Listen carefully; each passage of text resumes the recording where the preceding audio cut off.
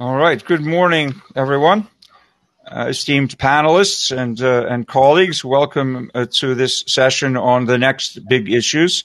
I'm Professor Lou Marinoff, Professor of Philosophy and Asian Studies at the City College of New York. It's my privilege to chair this panel. We have a very interesting assortment of speakers, and I'm going to introduce them almost immediately. The session is only 45 minutes, so I'll ask everyone initially at least to be brief with our opening remarks.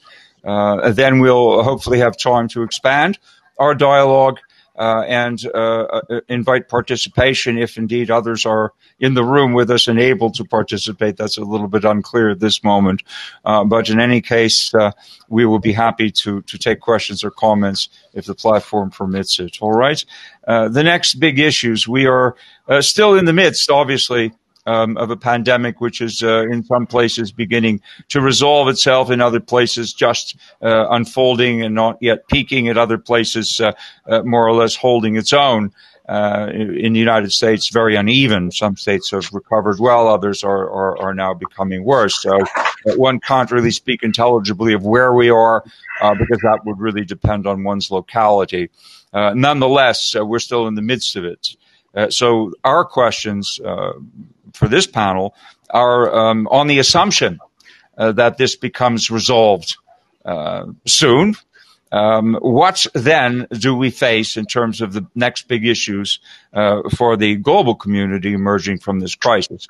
We have had many decades of discussion prior to this pandemic at other world forums, including this one, of course, and such things as the Millennium Development Goals, Sustainable Development Goals, and other kinds of global initiatives had unfolded, perhaps unevenly, but with tremendous commitment on the part of various stakeholders. So my question to you, gentlemen, good morning. Good morning, Paritosh. Nice to see you. My question to you, gentlemen, is really the following. What, from your perspectives, and please tell us a little bit about your perspective, are the three most important issues that the global village faces as we emerge, hopefully, and begin to recover from this pandemic? Those are our set piece questions. All right. So I'm going to go alphabetically. Paritosh, you're in the room. Can you hear me all right? Yeah, I can. Excellent, and we hear you well too. Paritosh Gupta is the Chief Executive Officer of IL&FS IDC in India. You're our host country for this meeting, so I think it's appropriate to ask you to please very briefly introduce yourself and tell us what you think the three main issues are that we face. Over to you, Paritosh. So, thank you, Lau. I'm Paritosh Gupta, and I head a company called Kukuza Project Development Company. This is a company which has been set up for developing and financing infrastructure projects across Africa, strategically looking at what India can contribute. And the four shareholders of this company are the African Development Bank, the Export-Import Bank of India, the State Bank of India, and IL&FS. And we are looking across all sectors in Africa, including the priorities of the African Development Bank, which is called the High Fives, which is food security, which is agriculture, transport corridors, health and healthcare systems, Power Africa, and industrializing Africa. So we are working mostly in East and South Africa today, and the three important things which I look at in the post-COVID environment is looking at how to enhance the private-public partnerships with public infrastructure projects across Africa. And I think for the next 5 years, the three top areas which we should be really looking at globally in investing in Africa would be transport corridors, which is rail, ports, airports, and roads, food and agriculture, and healthcare and pharma. I think these are the three top priorities, according to me, across Africa in the next 5 years, looking at a post-COVID environment, because this will ensure that the healthcare systems are put in place, which are very weak across Africa.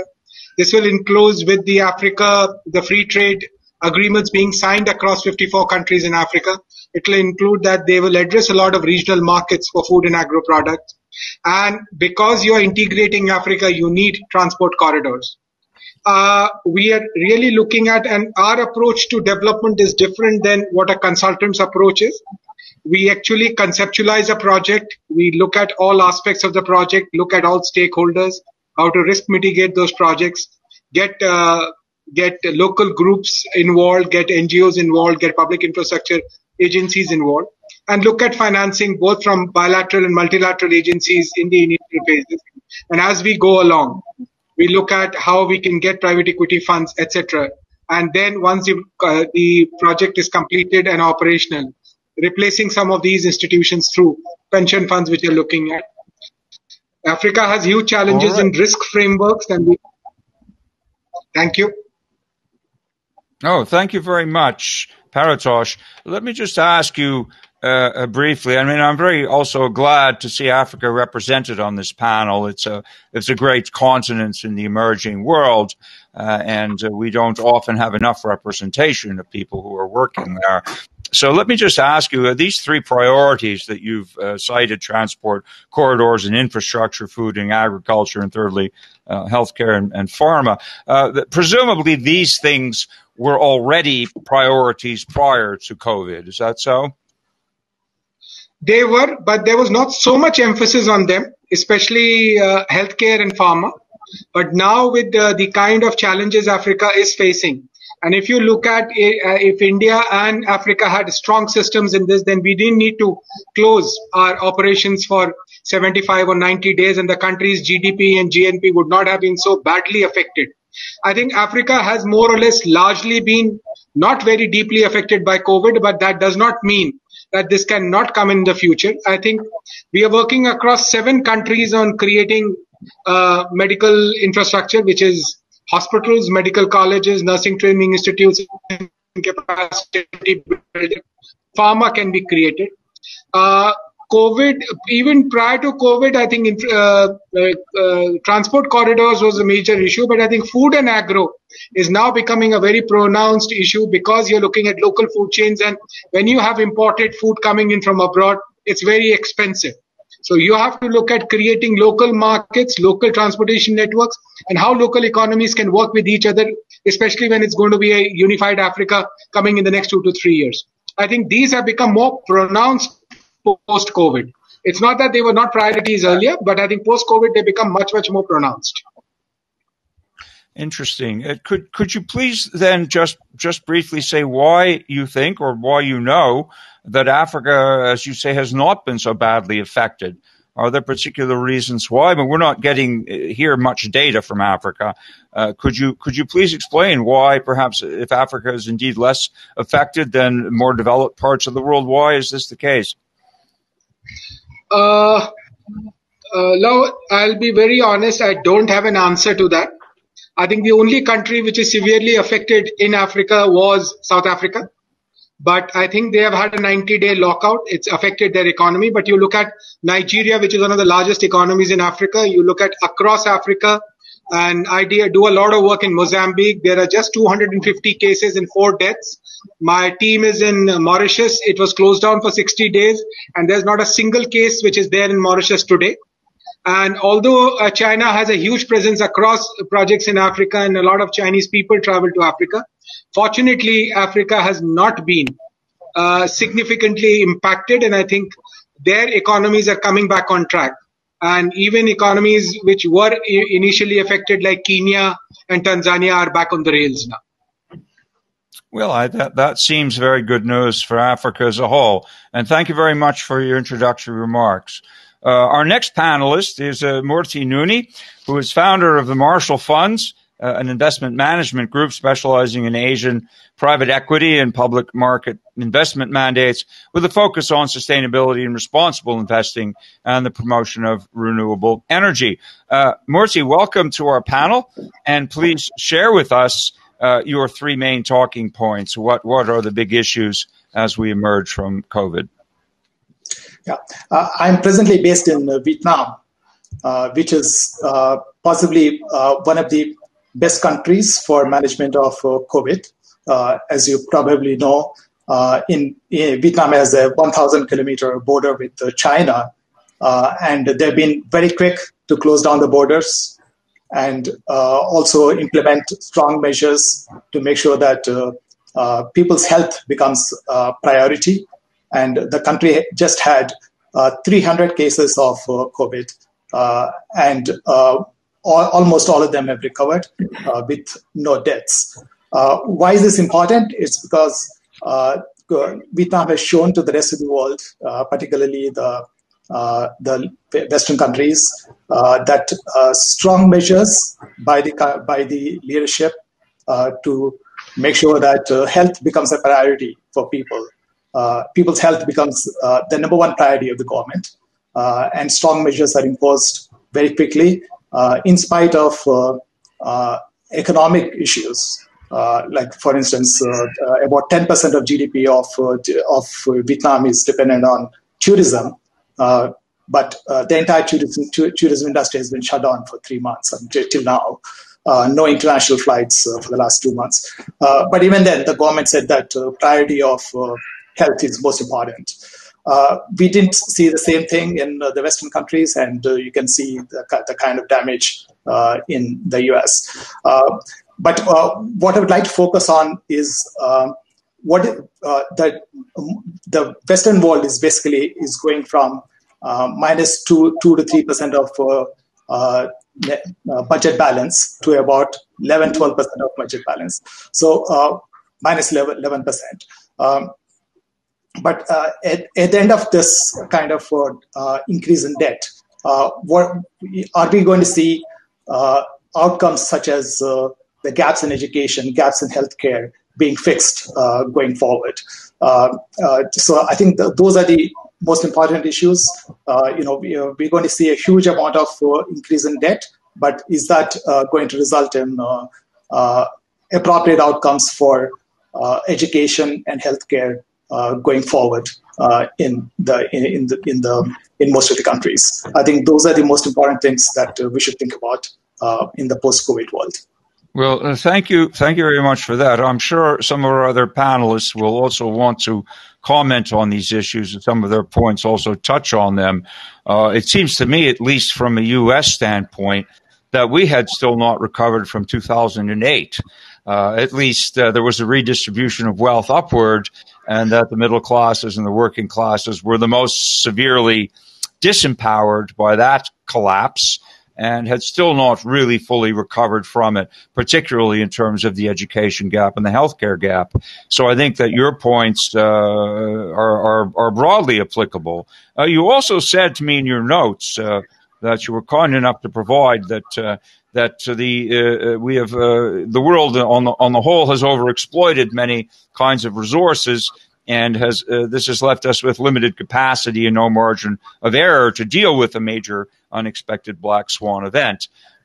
So, I mean, if you want to comment on that, I'd like you to, and bearing in mind that to be perhaps fair, just as there's a fog of war, that descends on theaters of war and battlegrounds, there's also a fog of epidemic that descends on the world. We don't have all the clear data that we'd like to have, isn't it so? And as well, one cannot, I'm not apologizing for anyone, I'm just pointing out that one cannot prepare for every possible eventuality. Preparation's expensive. One can simply not prepare for everything. Although this black swan event had been predicted, many things are predicted that do not come to pass.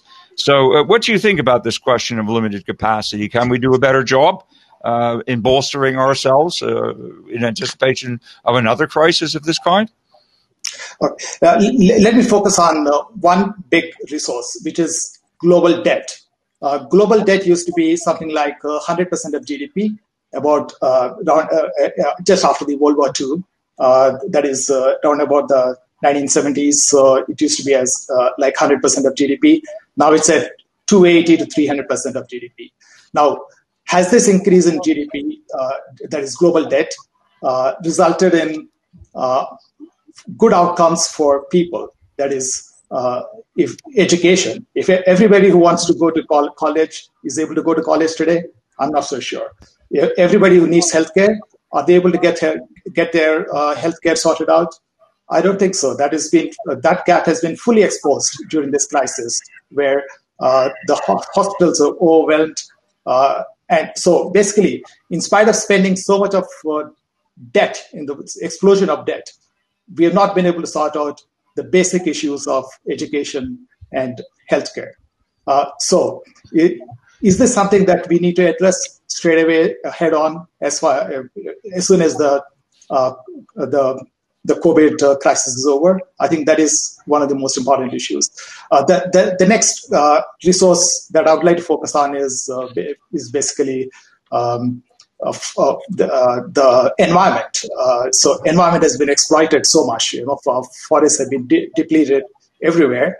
And what is that resulting in? Basically, we're encroaching on the environment of wildlife, and therefore, some of those diseases are basically are moving from wildlife to the human beings. So these are issues that the world has to sort out going forward. Sustainability is very important, and that's why we at the Marshall Funds, we are focusing significantly on renewable energy.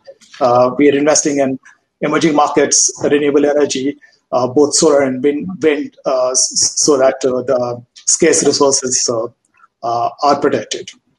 All right. Well, thank you very much indeed.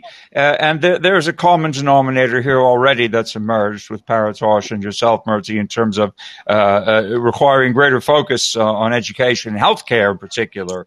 And you're correct, obviously, that this pandemic has highlighted and exacerbated these gaps. And I think we'll be returning to this question as well. Meanwhile, it's a pleasure to introduce our next panelist, Jerry Power, who's gotten up in the middle of the night from California to be with us. Thank you very much. We're, of course, eclipsing a huge number of time zones. Jerry, you're on the Western Fringe, and welcome to our panel. Jerry Power is a founder of the I3. Is it I3 Consortium? I3. This font is ambiguous. I3 Consortium, a nonprofit Internet of Things, IoT organization, and the founder of I3 Systems, Inc., a company that develops and supports real-time data networks that span organizational and geographical constraints. So Jerry has had much experience in management and management technology in California's Marshall School of Business, and 30 years experience in the telecommunications industry. So welcome, Jerry. Please share your 3 points with us. Sure. And I'll start with a point you made, Lou. You made the point that in battling the coronavirus, we were hampered by the fact that everybody was looking at different data, analyzing it, and interpreting it differently. I think that's been a real problem. When I look forward to what the next issues are, and whether you say it's environment, healthcare, whether there's a natural disaster or a resurgence of a pandemic, the question is going to be is how can we better look at the data and understand it, no matter what it is. I think that's a foundational question that we have to consider. So that's really important. We need to start thinking about data, and I'll say not just data, but information as part of the infrastructure. Paritosh mentioned the importance of infrastructure. I think we have to not just look at data connectivity like access to broadband, but we have to understand the governance and the context of what the data is so that we're actually responding to these crises in an informed manner instead of just sort of, oh, I think this data means something different, so we're going to do things differently. Another thing that I think we have to think about, and I think the coronavirus exposed this, I think that what we're seeing is that with everybody being shelter in place, we've had to rely much more on our internet and electronic connectivity than ever before. That's a good thing for those of us who have access to technology, but there's a lot of people that don't, and I'm afraid that they're sort of suffering from that. And I would extend it even further, although we talk about the digital divide, I think there's a lot of divides that are sort of impacting society, and whether it's male-female divides, whether it's economic divides, educational divides, but they're serving to compartmentalize society, and that makes it really hard for us when we start facing these future issues. How are we going to deal with these things? We've got to find, I think as finding solutions, we've got to find ways to get past those divides that separate us. And the third point that I'd raise is I do think we need a much stronger emphasis on global organizations. But I would add to that, it's not just a matter of sort of looking at global organizations, but the global organizations, now that we're in a digital world, they have to evolve themselves to become much more resilient, much more flexible, much more agile. And the processes that were set up to sort of govern a lot of the global organizations need to be reconsidered for an environment that's changing so fast around us. Indeed. Well, thank you very much for that. I want to come back to you briefly on one or two of your points, but prior to doing so, I can see, I don't know if you can see, there's a sort of a chat panel, and the questions are popping up. So those of you who are in the audience, as it were, will be very happy to take your questions. In the latter part of this session, the last 15 or 20 minutes or so will indeed be reserved for any questions or comments you want to offer, and I will be happy to read the questions to the panel and allow them or invite them to respond. Sandeep, hello. Sandeep Waslikar has just joined us he's just asking where Nuni Murthy is from. Sandeep, Nuni is based in Vietnam, all right? So that will just to answer your question about location. Jerry, it seems to me we have a primary issue in the United States with data. And this may be the case in other countries, but we're both Americans. You're on the so-called left coast, and I'm on the west coast. So we encompass this spectrum. And our problem, briefly stated, is this. That all the metrics for reopening states are driven by data and nothing else. Yes, and there's all kinds of data collection going on at municipal and state and federal levels, and everyone's reporting back to various agencies on a continuous basis. Things are being supposedly monitored on that basis, and it is those metrics, data driven entirely, which will determine phases of reopening. Which is vital to the economy, of course. But we have, of course, in this year, being an election year, there's no good year for a pandemic, but an election year is possibly the worst year for a pandemic in the sense that data are being politicized. So we have real news and fake news, and that debate and that rift has opened up in the U.S. as a political issue. What about real data and fake data? Would you please address that? How can we tell which is which, particularly in light of the trouble we've had with the World Health Organization? And I'm not speaking for or against them. I'm merely saying there have been issues with some of their data as well. So how do you think we can, if at all, resolve this issue? How can we tell real data from fake data?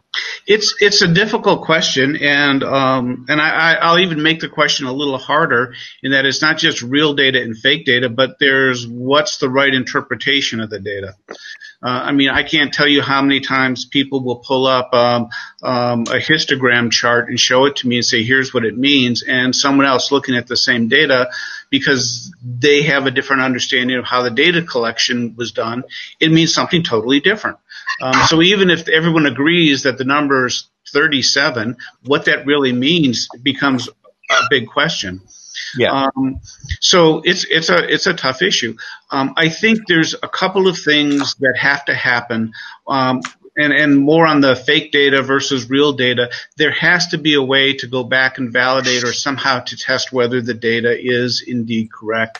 One of the things that we do work on with the I3 consortium is when you start adding incentives to data collection mechanisms, people will be incentivized to sort of cheat the system and sort of to get better incentives. So how do you measure and test about that? And that's something that we worry about, think about, and are focused on. So there are ways to do some of these things. But I think the bigger part is that it requires a significant amount of transparency. That's not generally available. Transparency in what's the source of the data? Can you trace it back to where it came from?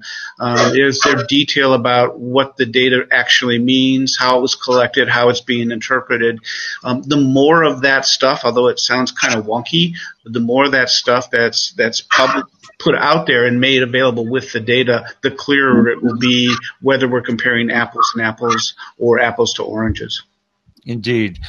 You've touched on a very important issue here. A raw number can mean almost anything, and raw numbers can be used to inflame emotions and agitate masses. Statistics are not self-interpreting. I'm reminded of Benjamin Disraeli saying that there are three kinds of lies: lies, damned lies, and statistics.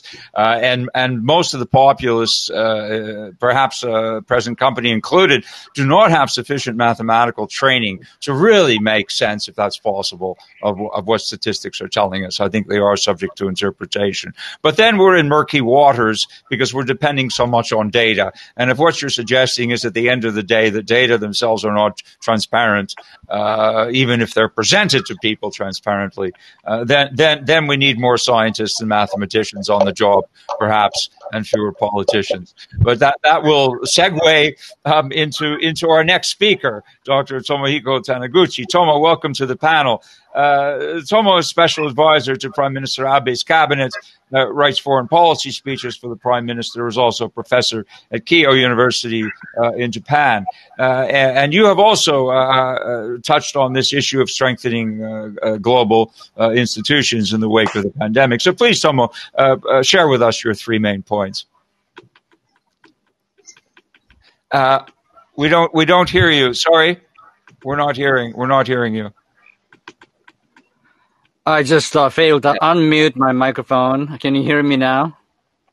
Yeah, absolutely. All right. I'll just introduce the second and third of my points first, and then touch on the first. My second point originally was to do with the structure of industries, and whether it's going to remain offshore or coming back onshore. My thoughts are onshoring and insourcing will gain salience in lieu of offshoring and outsourcing, so as, let's say, for one to depend less on one single source of supply for very much critical goods, such as medical kits, facial masks. And that's my second point. And the third point is totally unrelated, but I look at what's going on in the state from the vantage point of the other side of the Pacific. I will say that losing human lives in the order of tens of thousands in as short a period of time as 4 to 5 months. I hear much noise. Excuse me, gentlemen, could you please mute your microphones? If you're not speaking, please mute your microphones. All right. To lose human lives in the order of tens of thousands in as short a period of time as 4 to 5 months, I think will likely traumatize many, be they in the US, the UK, or in Italy. Extremist elements of politics, as a result, far right or far left, might gain currency. And whether international institutions could cope with this rising phenomenon is an open-ended question, but at least people need to talk and share experiences, and especially among leaders of those troubled nations. We shouldn't make Donald Trump isolated. He needs to be able to speak with his colleagues internationally.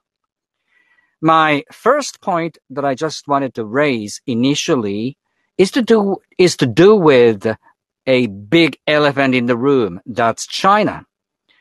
On the front of state-to-state relations, a realignment will take place as regards how close each country ought to be toward China. The pandemic, the worst in 100 years, has failed to unite us in the world. It has strengthened sovereign power nation states hold. It is firstly because people spread people spread the virus, hence have had to be discouraged to go about. The world is no longer borderless, but borderful. But secondly, because it was born and then let loose in China, which in turn has succeeded in creating more enemies, unfortunately, and very few friends. As a result, trust is now amongst the rarest commodities.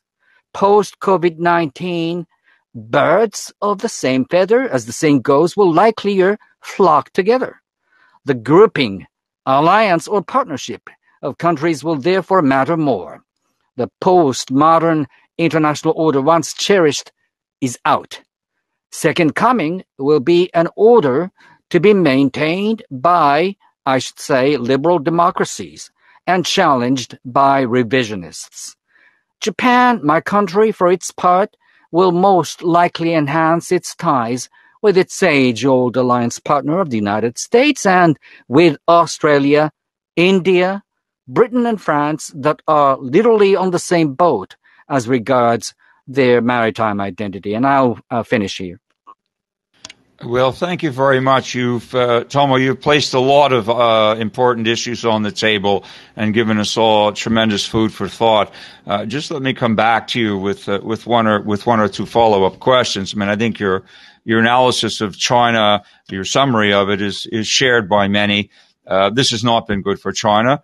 And it has realigned. Certainly, there's been political realignment, geopolitical realignment as a result of this. It's not just an economic issue or medical issue, of course. But what we're seeing, and there have been at least two sentiments by yourself and Jerry expressed to try to strengthen international institutions, to try to knit back together this rent fabric of the global village. But what we've seen empirically on an hour-by-hour basis during this crisis is the circling of national wagons. Every country has circled its wagons. As you say, the world has become border full. A great expression, a nice turn of phrase, an unfortunate one, but true. We've had to do it to protect ourselves, and it's the national entity which has emerged as the primary sovereign entity in the world. Although supply chains still have to be respected, the economy is still global in that sense. There is going to be this shift in manufacturing and possibly in service provision as a result. So what does this do? This puts us, it looks like, on a very different geopolitical track, even once a vaccine is developed, hopefully, and we are over this hump of the crisis. We are still going to face a geopolitical alignment. And the other point that I think is supremely important, and we're witnessing this day by day in the United States, and you've already alluded to it, is that the world, this lockdown, you've introduced, these other dimensions implicitly into the argument. The lockdown has also precipitated a kind of psychological experiment on a massive level, a global level. We've seen the world societies have become powder kegs. We're not meant to be locked down. People have been, by and large, very obedient in the face of what amounts to a kind of quasi-martial law. I mean, states have imposed a kind of martial law on their citizens, and people have gone along with it for their own protection by and large. But we see now a different scenario emerging with public protests in the United States, where people were formerly prevented by law from gathering. Now they're being encouraged to gather, and so forth. So this becomes politicized. As you pointed out, Tomo, economic crises and psychological lockdowns have made things very vulnerable to extremist elements, and always we see extremism rising to the fore in difficult economic times. Unfortunately, history is full of examples. Are we going to get over it? Will we see a return of some sort of reasonable majorities speaking for utilitarian purposes and for the good of all, or are we going to see governments destabilized? What's your view?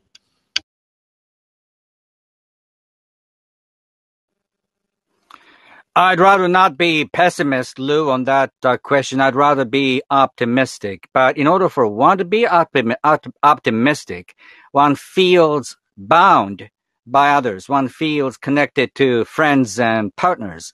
And that is something that we should achieve. And we should do our best to get back. And that's going to be not so much easy. in the post-COVID world. Well, all right. Thank you very much for that. And last but not least, this discussion has been so interesting. All of you have offered so many interesting points that we've spent more time on each person. But we do now want to introduce our final panelist, and last but surely not least is Ashokraj Vadivelu, who's Chief Executive Officer of Intelizest in Singapore, based in Singapore. And you are an enabler, a supply chain enabler, Ashokraj, an activator for delivering sustainable enterprise solutions through niche technologies, rather, for transformation. Could you please share with us your main talking point on this post-pandemic issue? Welcome, and please share with us what you think.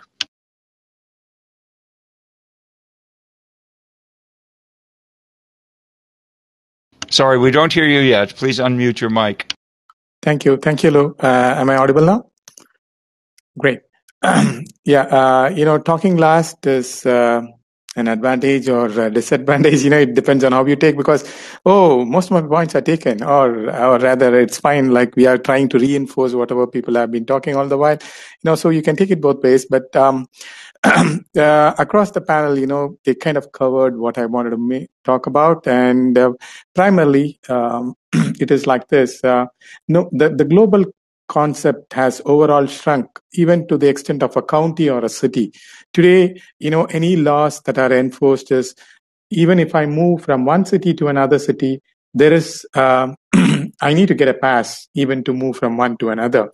So that puts in a lot of changes to the overall supply chain and the way people work. My priorities are three. Number one is the healthcare.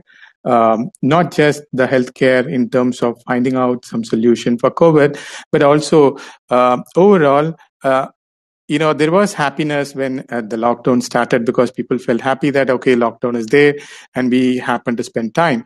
Eventually, it is moving on to a depression state where, right from students to the working cadres to the elders, they are catching up with depression. So how do we even overcome that? And what is that message, or how do we take care of that part to start with? That's the first and foremost that we need to address with, which also opens up to the next one is to address the rich and poor. And when we say it is the government or the policies, Tomo-san rightly mentioned that the governments are trying to figure out ways and means, because this is something first, everything else. So the leadership has to be really united, sharing with everyone on their experiences on how to move forward, and bring along a set of panel to enable them. Because here, there is no hard and fast rule. It is something new where the leaders have no Bible or a testament to go look back. Okay, this is how it has been done in the past, and we are going to move it forward. There is no such rule over here, and it has to be clearly articulated well. Where, recently I saw a social media thing to say, hey, malls are opening only because of economy, not because the pandemic is over. So that brings the scare amongst everyone. So how do we overcome that? What are the measures that we put? More importantly, the infusion of funds by the government. How is it going to reach the individuals? Is there, you see, India is big, like any other country, and there are a lot of states here. So the federal structure has to, it has to research below all the states. Whatever the central is taking as a decision has to pass on to every state, that it even goes to the last person who is going to take and benefit that to implement anything that they want, right? So that's where we are having challenges, because that has to pass on well. And the third point, which is my own thing, is on the technology. When we say that there is a lockdown, we are all forced to work from home, where right from the data to start working, or to the data where we wanted to work or to take decisions, are all, it's all very ambiguous because we don't have it really. So there brings the solutions which are very important. Do we have solutions which can be quickly adopted to roll out? and what kind of a data are we looking at? And if at all there is data available, is it because today's world, call any AI or any machine learning, it all went into a black hole because no one expected this kind of a pandemic to totally disrupt the whole supply chain, right? So any algorithm that has been defined, it's not going to work unless or until you take a real-time feed and then pass on to say that, oh, pandemic is locked down here, it's not locked down here. So it's more of countries are coming back when they are first to fulfill their own internal needs and how to change the way the supply chain works, and later on focus on how to go global. So these are the points which I wanted to highlight here.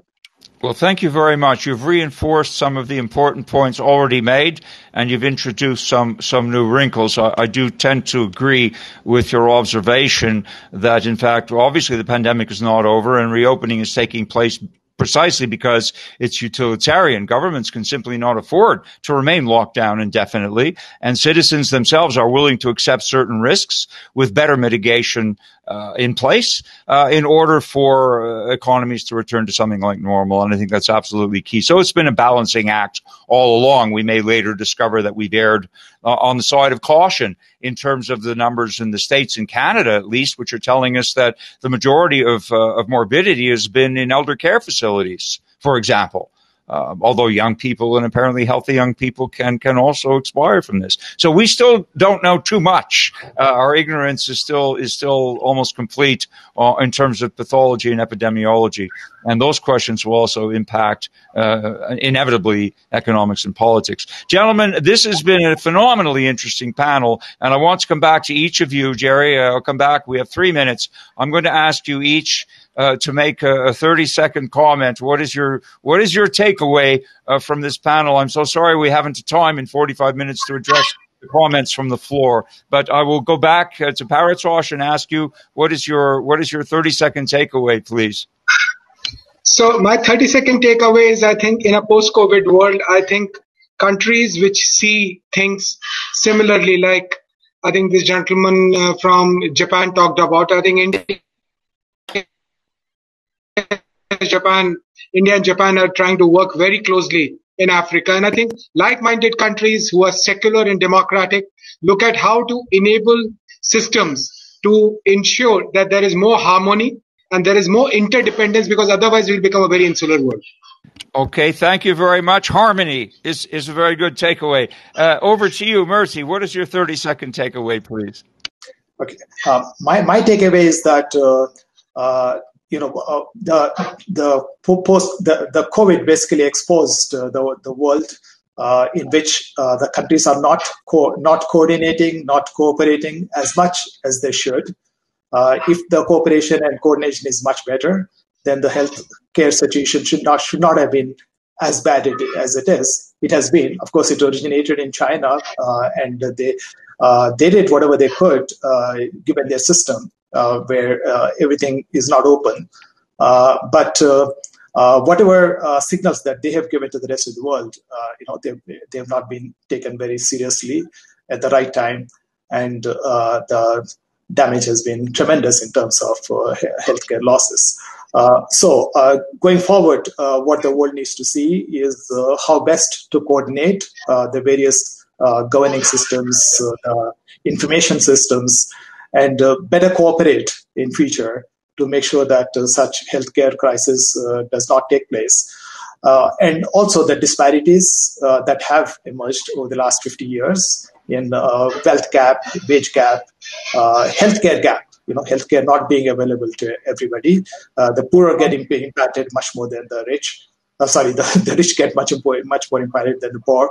And the education. I have to cut you off here. The takeaways are all important. We have to hear from the others. Jerry, please, what's your 30-second takeaway? We have less than a minute, so please. So let me tie Ravi Chaudhry. He's got a comment on the thing. And his question is greed in technology. The importance of data. I want to go to Thomason's comment about trust. You need to have trust in the data. you have to build trust. Trust is an investment, and if all you're doing is looking for short-term gains, you're going to miss the boat. So trust becomes a really important thing when we think about working together and how do we solve these problems. Thank you, Jerry. Tomo, your 15-second takeaway, please. Yes, I couldn't agree more with Jerry. Data is going to be even more important, and data governance is the one that countries such as the United States, Japan, Europe, and India will have to work together on. Thank you. Okay, thank you. One word from you, Ashokraj, please. What's the last word? I think the time is up. Yes, I too agree with that. Adaptation is very important because we are all open. We don't know what is going to happening. We just adhere to what has been recommended, what has been told, and collaborate and succeed together. Thank you very much, gentlemen, for your very interesting input into this session. I'll just close by telling you that philosophers have been least affected by this, notwithstanding the health problems, because we live in isolation and contemplation anyway. I think it also presents a great opportunity for people to be a little bit more philosophical in their lives, if but once, on top of all the other important things that you've said. Thank you so much for your participation this morning, and I hope to meet you again in the future. Thank you. Thanks. Thank you. Thanks, Lou.